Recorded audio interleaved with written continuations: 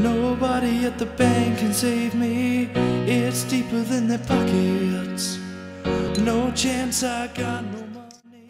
Hello, I'm Archie, Cork, and welcome to another week of Chip Tricks and Croupier tips. Just a quick and easy lesson this week. Don't want to stress you out too much, but it's guaranteed to make you look a bit more professional either side of the table.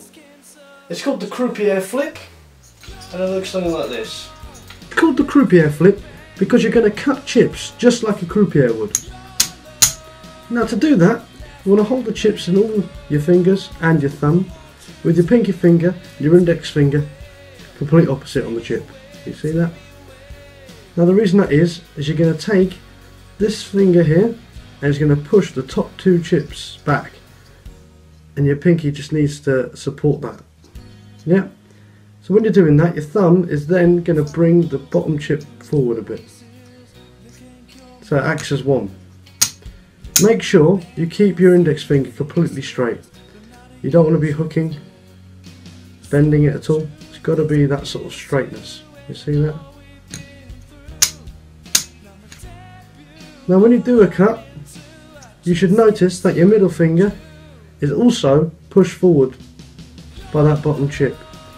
Now what you will do to do the trick is have your thumb and your middle finger completely supporting that bottom chip.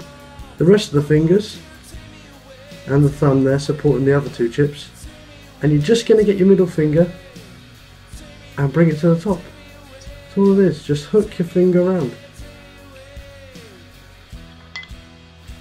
Okay, that's it. A pretty simple one this week. Nothing too taxing, but keep practicing and I'm sure you'll be cooler than ever.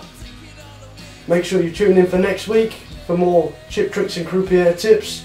Like, comment, subscribe, the whole shebang. Thank you very much.